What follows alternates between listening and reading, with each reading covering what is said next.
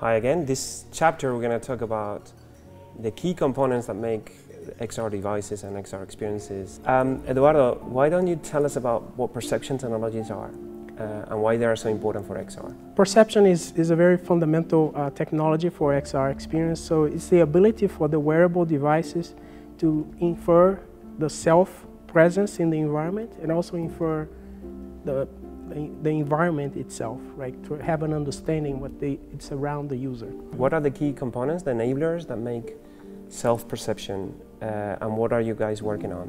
So the wearable devices, they have to have an ability to and most important, recognize where the head position is with respect to the environment, right? So when I move my head, when I look at a different direction in the space, I need to have a precise notion what that direction is and the location of the head of the user is, so that when I project things on the screen, I have a realistic sense of where things are.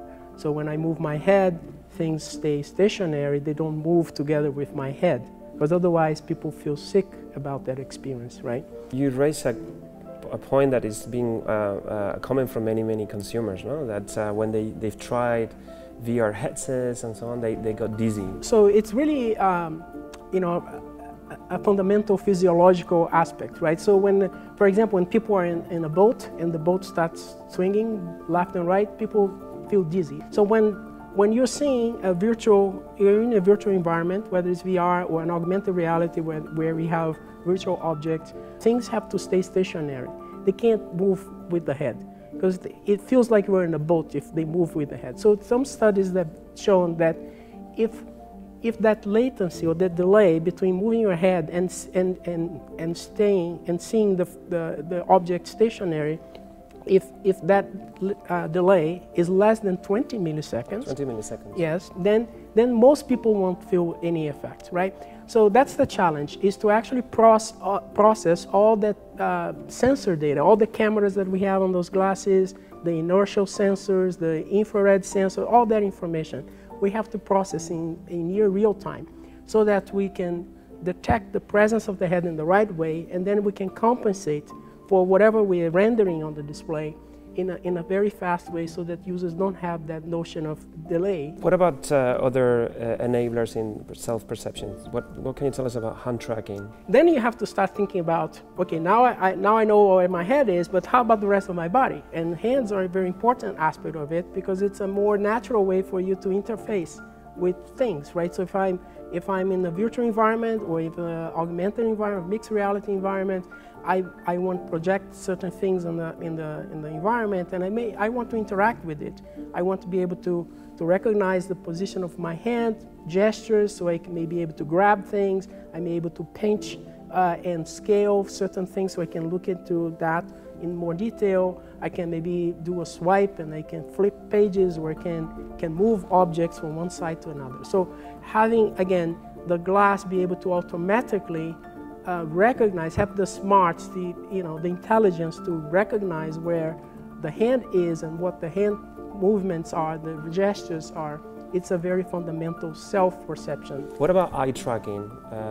Some of the latest products bring this kind of advancement. So we have sensors looking outwards, and then we have sensors also looking inwards, right? So eye tracking is a very important one. So we would like to see where, understand where the user is looking at, and because that would allow us to, for example, render the image with higher quality in those regions, and that's a very a good way to optimize the entire rendering process. And there are other things you can do with eye tracking in terms of trying to guide the user from different areas of the virtual experience and so on. Also for self-expression, no? With avatars. Absolutely. We can infer facial gestures, facial expressions. We talk about self-expression and self-perception. So what is important to track and to understand about the environment? I'm going to interact with the environment, right? So I will augment the real environment,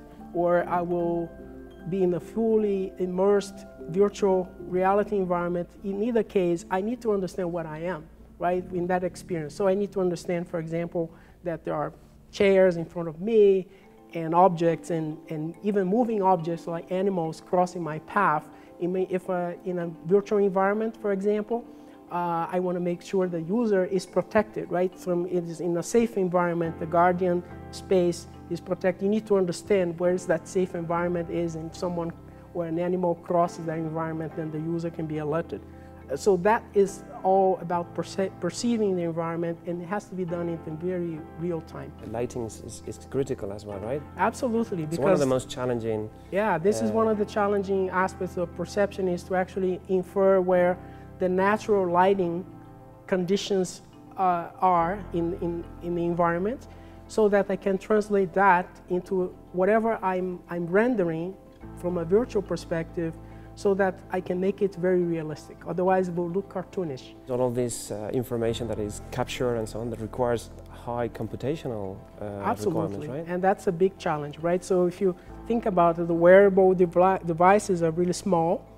They don't have a very large battery. So the amount of computation that you can put on those glasses is limited. But a lot of that computation needs to happen on the glass because of that delay, that latency that I mentioned earlier. You have to react really fast, and you have to display it in real time, any changes in the environment, and otherwise people will perceive that as not natural interaction. So we have to be really efficient about how you do the computation, and split the computation between the glasses and another device, like a smartphone, for example. It's a companion device. And all these algorithms, they're heavily based on artificial intelligence and computational visual processing. And we have to take all that and process it very fast.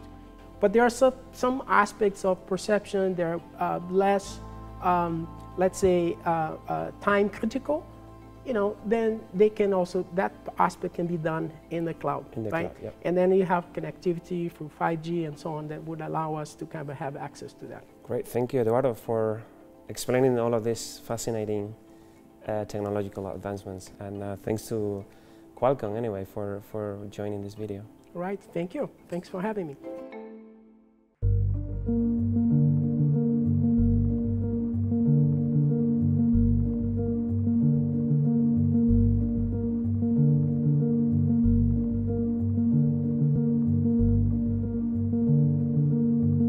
Now we're going to deep dive into the components that make a great product like the PICO 4. And to talk about it, no better person than Leland. Leland, hi. Hey, welcome, thank you.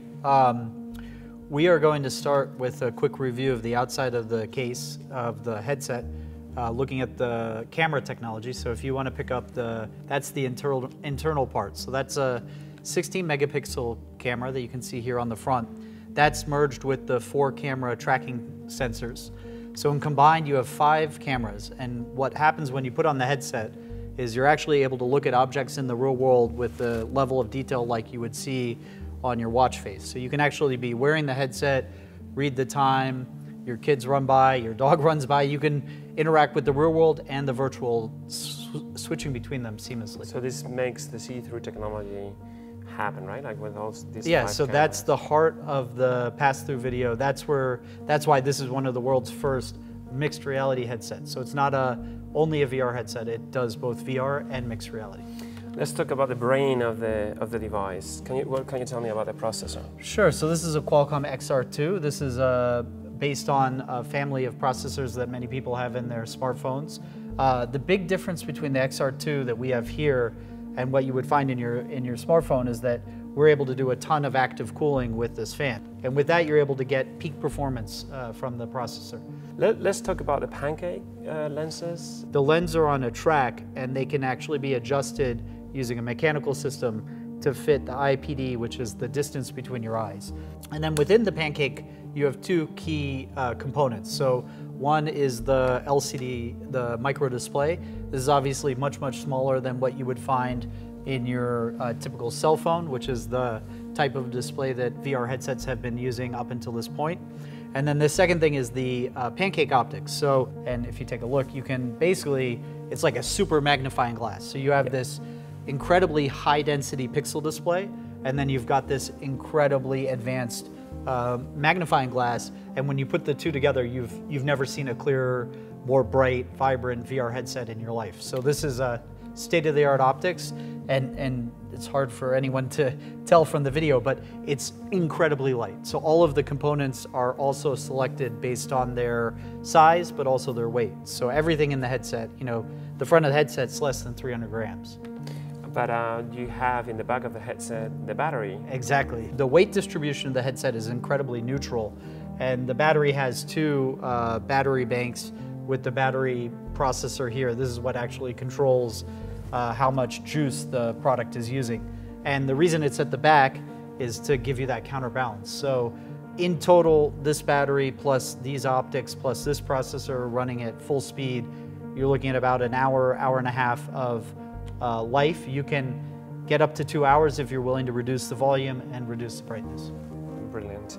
So this is today's technology. What are you guys working on for the next step? So working from the easiest, the stuff that's very clear on our roadmaps, so things like camera technology, really a huge improvement can happen in the processing units. So working with our partners like Qualcomm, we already can see what their roadmap looks like. They're working on the XR2 Gen 2. This cooling assembly can also be further refined, so you can get more performance in a standalone device. The optics also, you can make further improvements to the type of lens that you manufacture, and you can increase the pixel density and the size of the display, so you can miniaturize this, which is great.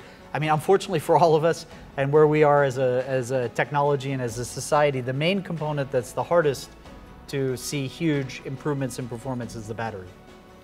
Thank you very much, Leland. It's fascinating, and we look forward to see the next generation. And if I can just tell you quickly about this super tiny quality of life improvement, but the controllers have been designed to be able to handle the most stressful gameplay sessions possible. So you're never going to have, because of this cute little compartment that we designed, never going to have a controller disconnect on you when you play games.